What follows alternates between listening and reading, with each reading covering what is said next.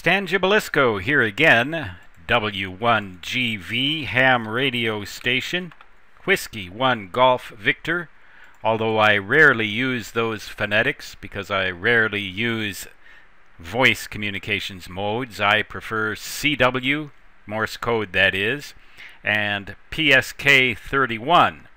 On 20 meters you'll find me occasionally running 7 watts on PSK and 10 watts on CW with a vertical antenna mounted on my deck. I believe that I have made a video about that antenna, maybe more than one, in this same playlist. I also made a video about a simple antenna tuner that'll tune practically anything at the high frequencies, that is 160 meters, well technically that's medium frequencies, but on 160, 80, and 40 meters particularly, that video is called I believe it's called a simple wire tuner, something like that. Anyway, the circuit is very much like this and operates on very much the same principle, but this circuit is flipped exactly inside out from that one, and there's a reason for that. I'm hoping someday, not too long from now, that we radio hams will get a band right around 500 kilohertz. That's a half a megahertz, and I believe that falls into the medium frequency band, but it's just below the standard AM broadcast band in terms of frequencies. We might also get another band right down around somewhere around 170 kilohertz. I'm not exactly sure. They're working on something for both of those bands. But if we're going to operate at 500 kilohertz, that is an awfully long wavelength. 500 kilohertz. If you take the familiar formula for a dipole antenna, 467 divided by the frequency in megahertz for a half-wave dipole, let's just try that. Let's just make that calculation. 467 divided by 0.5. That's a 934-foot length for a dipole antenna. You can divide that by 2. You're a little over 450 feet for a full-size quarter-wave vertical antenna. Well, I don't think you're going to do that. You might fly a kite or a balloon with a 450-foot wire on it, but the Federal Aviation Administration might get on your case for that, and even so, you're going to have to deal with a pretty good ground radial system to get an antenna like that to work. If you want to do a half wavelength antenna, it'd have to be 934 feet long, roughly. And if you're going to fly a captive balloon or a kite with a wire that long, there are an awful lot of hazards with that. And I won't even get into that except to say don't do it without further information. Just say that's just out of the question, unless you happen to be out in the middle of the ocean somewhere and are willing to take the risk of electrostatic buildup on a wire like that. But anyway, getting back to what kind of an antenna is going to be of practical use, you're probably going to need to use an inductively loaded vertical. And when you do that, you're going to end up with a very low radiation resistance, and it's probably going to be only about 1 ohm. It's going to be extremely low radiation resistance. So if you can get your entire antenna, the coil and the whip for the inductively loaded antenna, if you can get that whole thing to resonate at, let's just say 500 kilohertz as a hypothetical. If you can get that to resonate, and maybe it's 75 feet high if you're lucky, if you can get an antenna that tall, it's still going to have an extremely low, purely resistive impedance. And most transmatches today cannot match anything like that, and besides, they don't even make them yet for this frequency. But you can, And this is my theoretical design. I have not tested it, but I don't see why it shouldn't work. It's the same principle that I described in the video about the half wavelength antenna, except rather than connecting the antenna to the top of the inductor and the radio to the tap, we do exactly the reverse.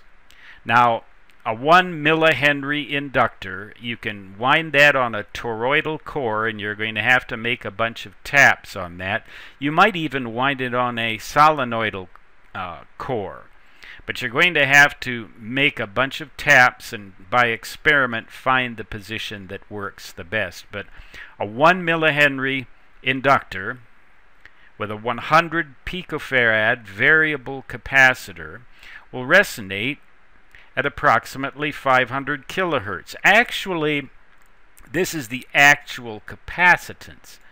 You might rather do with a 200 picofarad. I'll just adjust the type size here so that everything looks really nice for you. A 200 picofarad variable capacitor. All right.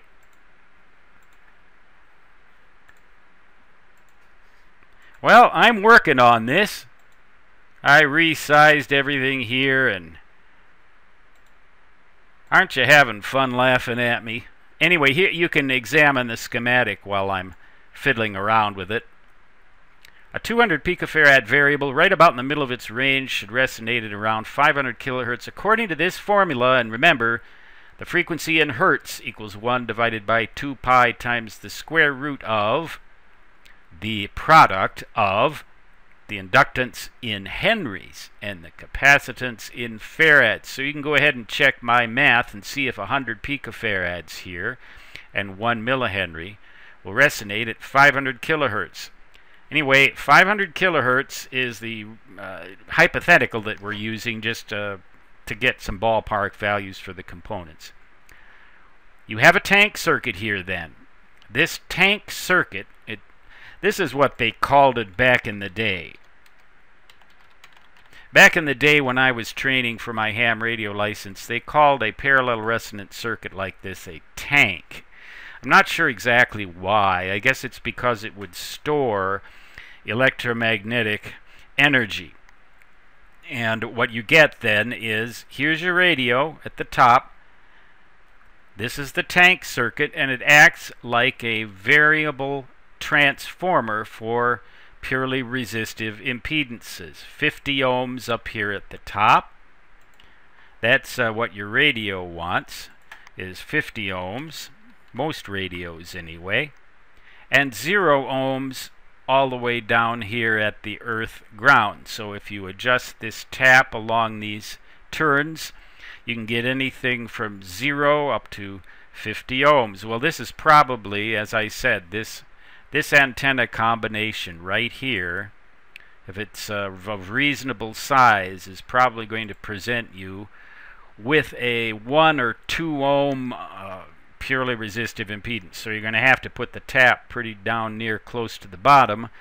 If you adjust it by experiment, you should be able to get a match to your radio. And this is, of course, the coax to the radio. And this whole tuner, by the way, is right at the base of the antenna.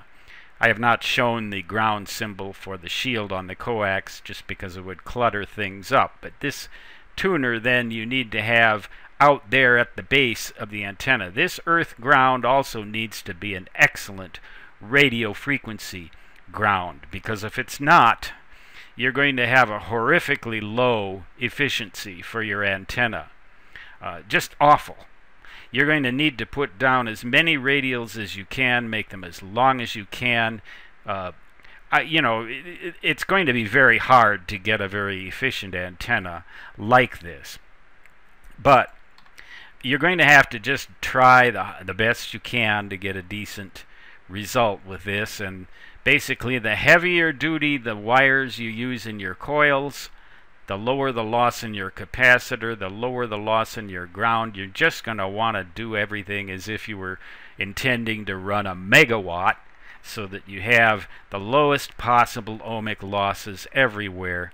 That'll give you the best efficiency that you can reasonably expect. And I'm not going to tell you that you're going to get more than 10 or 20% efficiency at the very max out of an antenna like this, but everybody else is going to have the same problem unless they are flying balloons and kites and getting themselves into trouble with the Federal Aviation Administration and the atmospheric supercapacitor, which is waiting there to zap them with electrostatic discharge on a wire like that.